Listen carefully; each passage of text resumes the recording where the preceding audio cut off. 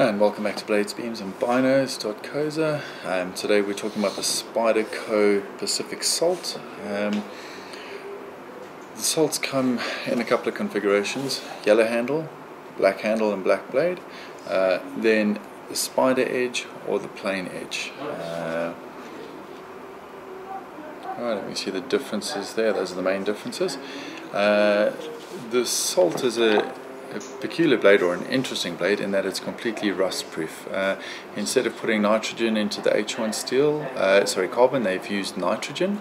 When they grind it, the tip where they work hardest on hardens up the most, and the rest of it still stays pliable. When I say pliable, I mean as far as steel is pliable. It's a very durable blade with a good edge. It's completely impervious to rust. Now, that's not only applicable to sailors and fishermen. It means that if you sweat like I do, you're running with your knife or carrying it every day, it sweats in your pocket, this will not rust anyway. It is a titanium clip which is completely impervious to rust, the H1 steel and the FRN volcano grip handle. None of this will rust, and I'm sure most of you have seen the demos where you walk into a shop and there's a Spyderco salt stuck in a vat of water, and it's been there for 3 or 4 years and it does not rust. Beautiful knives, obviously, because Spyderco made them.